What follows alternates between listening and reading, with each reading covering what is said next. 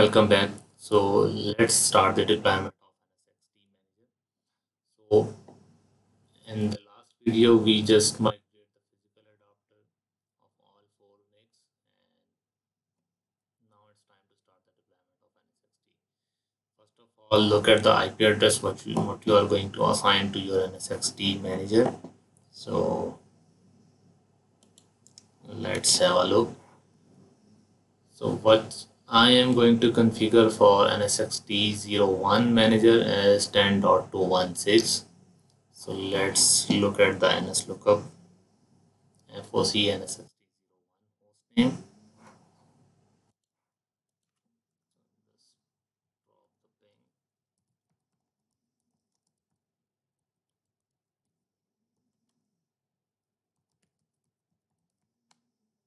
So as you can see for NSX T01 216 IP is configured, so we will use the same.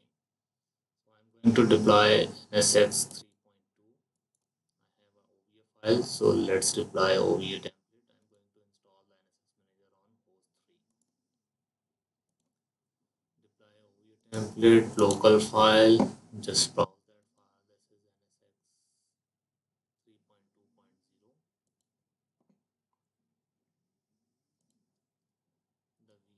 3.2.0. The VM name would be FOC NSX01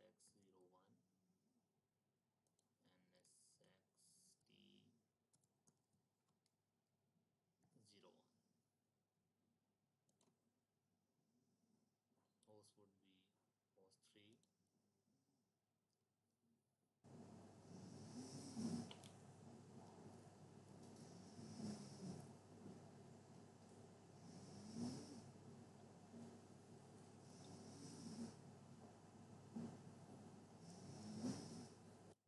This is a summary. So let's continue. I'm going to install the medium size, and data store would be host 3, and this will be thin provision. So whatever the space required, only allocate that particular amount.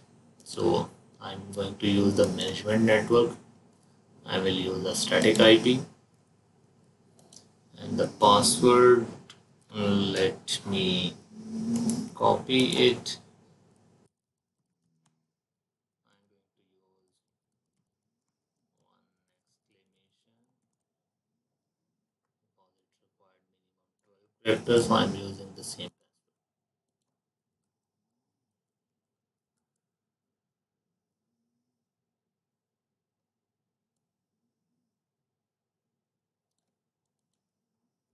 Just copy and paste the same password to avoid any confusion. So if you wanted to keep a separate password, that's completely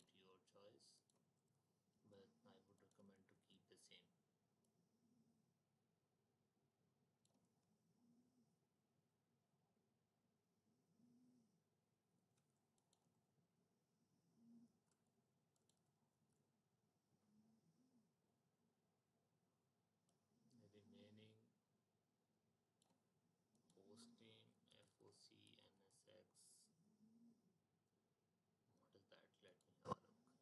NSX T01.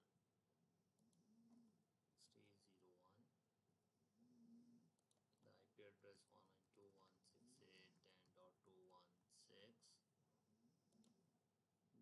IP address 192.168.10.216.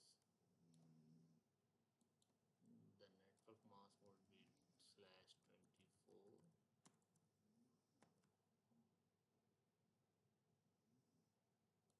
The gateway would be DNS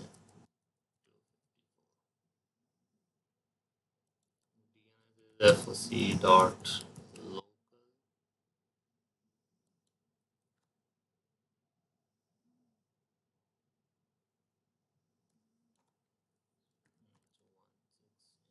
So 168.10.100 is the DNS server, and search is FOC dot local. I will use the same NTP as my Active Directory and enable SSH.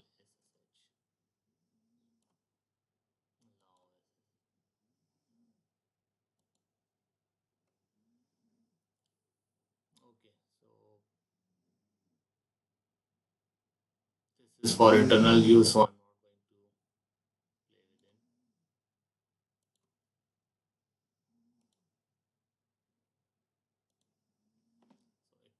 it. It will take a couple of minutes to import the OVA file.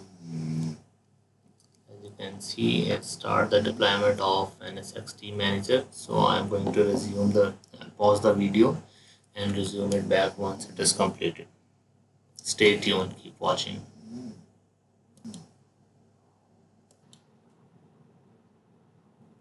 Installation is about to finish.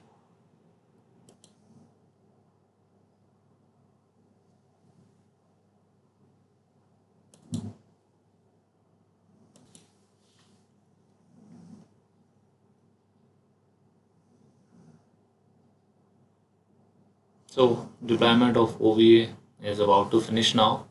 So after that the VM will start.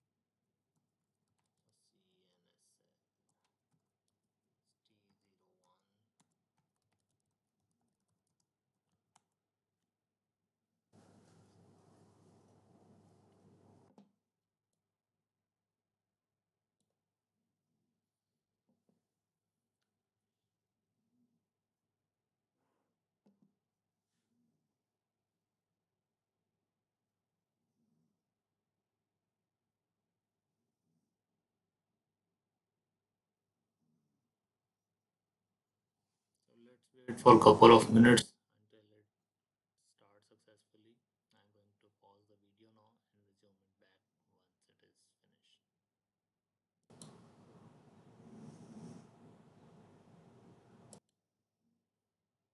So the VM is boot up and let's try to log in on NSX T.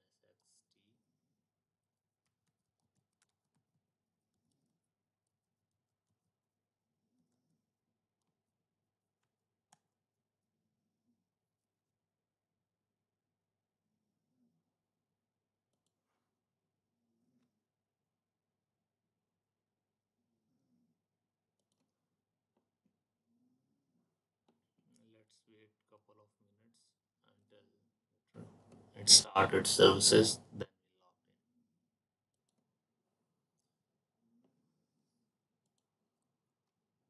We are going to log in on NSX T Manager now. So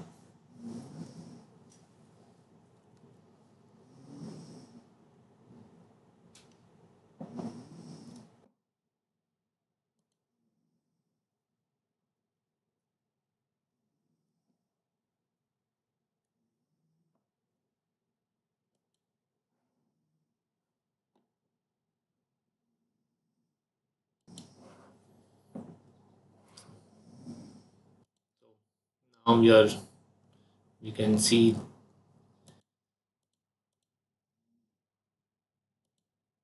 NSX T Manager dashboard.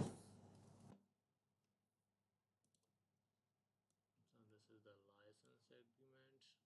Scroll all the way down, accept and continue.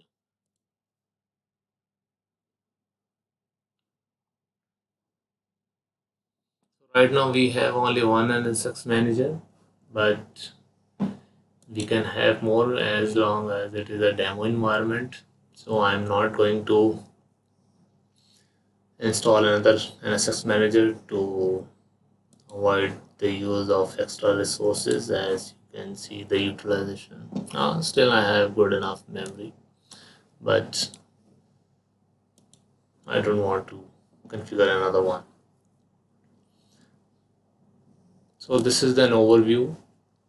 This is the home page where you can see the glance of networking, security, inventory and system. In inventory, it will show you the number of groups, services, virtual machine, physical servers, all that information. And system, how many NSX managers are installed.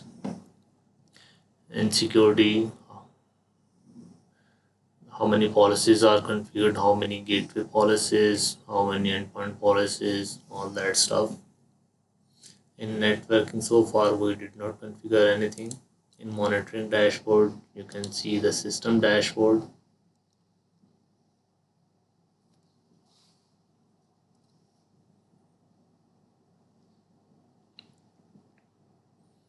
So far only one NSX node is configured, rest it is quite fresh. So as long with the passage of time, as we configure multiple things like adding host, HVM, distributed routers, segments, then we can see a lot more stuff here. As you can see, there is no T0 gateway, T1 gateway, no firewalling, no load balancer, nothing is configured, it's quite fresh. So this is it for now. So what I am going to do in my next video is, in step 4 we will continue how to add compute manager, and then how we can configure the virtual IP in case if you have multiple NSX manager, then you use to access virtual IP, and then virtual IP will forward your traffic to active NSX manager.